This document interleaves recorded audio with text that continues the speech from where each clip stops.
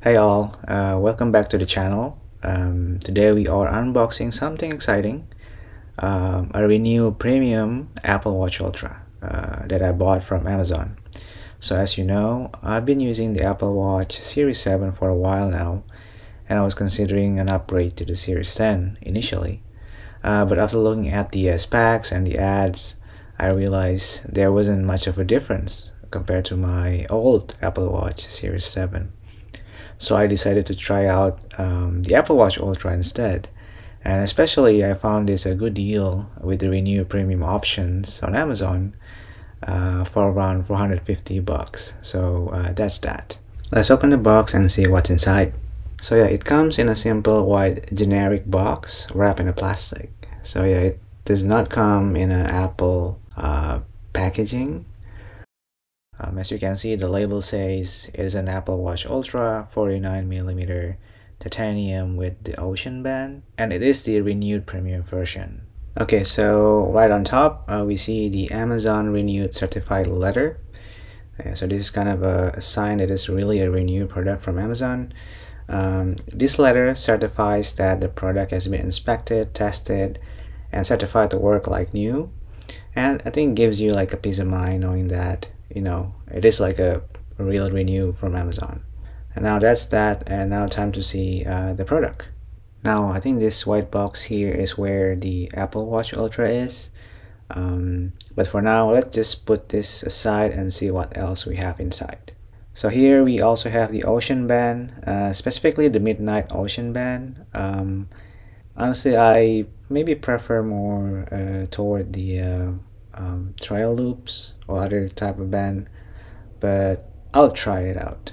Okay, now let's open the main box and see the watch. Okay, first thing we see here is the charger. It is using a braided cable, which is a nice touch for like maybe durability, and I like it a lot. And here's the watch itself, still wrapped in paper.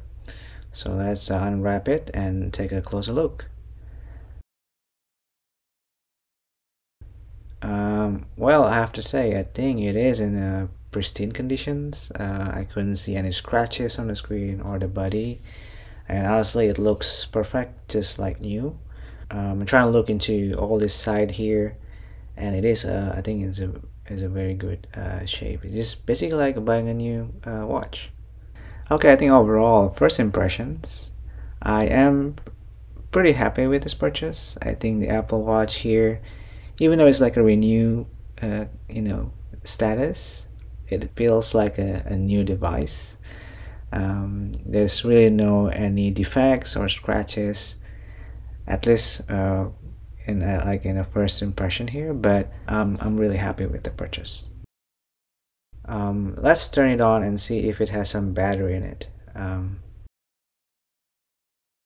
Well, unfortunately, I think there's no battery here right now, so what I'm going to do, I will charge it up and get it set up as well, and I'll be back when everything is ready. See you in a bit.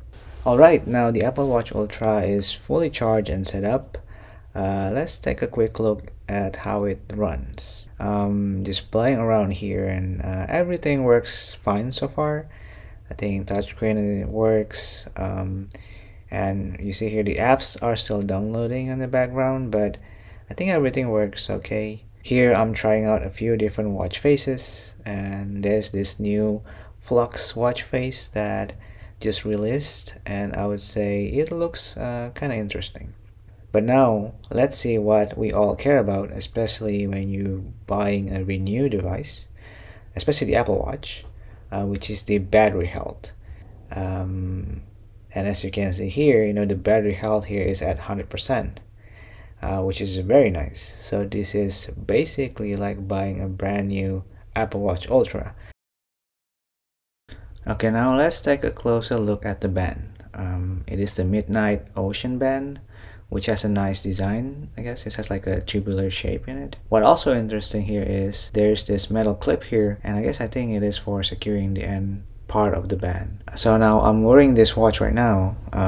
I gotta say, it feels quite nice on the wrist.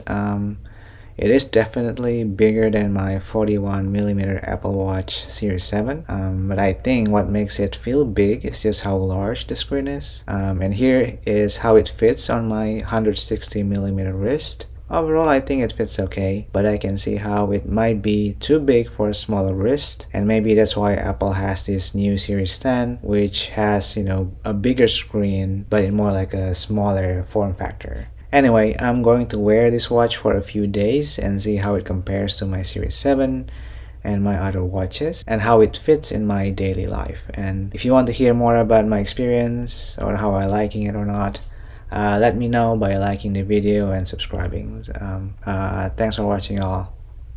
Bye.